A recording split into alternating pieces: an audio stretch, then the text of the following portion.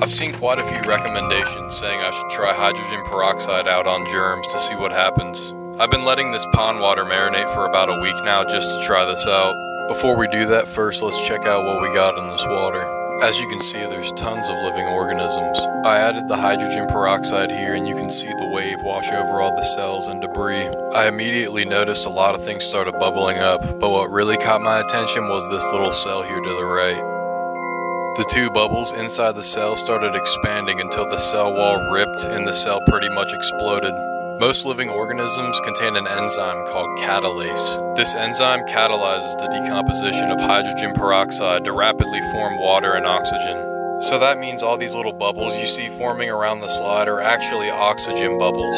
I got a pretty cool time lapse of that reaction in dark field here.